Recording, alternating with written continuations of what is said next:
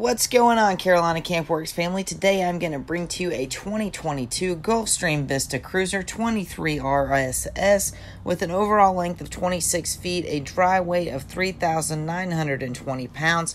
And let me tell you, this one is packing the punches because it comes with a fully fiberglass roof that runs from the front wall all the way to the back wall. It also is made with a Azdel paneling that's taking place of that wood, which helps it stay lightweight. It also acts as a water-resistant, mold-proof barrier so your camper will not delaminate. Over here on the entertainment side, you do have a nice size, large electric awning with an LED light strip, outside Bluetooth speakers. You also do have a plug for a TV and a mounting bracket that actually is the same bracket inside the unit, so you can kind of just take that TV around and place it wherever you'd like. It also comes with a plug and play for solar, and up front we've got the pass-through storage. You do have an LED light strip in here. And coming down this side, it gives you kind of a close-up. You've got that TV mount over here to the right. And we're going to head inside this unit. Immediately to your left, you've got a dinette that folds down into a bed.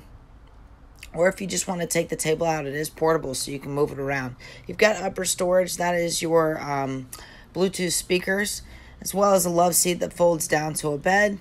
And over here, we've got a two-way Dometic refrigerator and freezer with the stainless steel finish.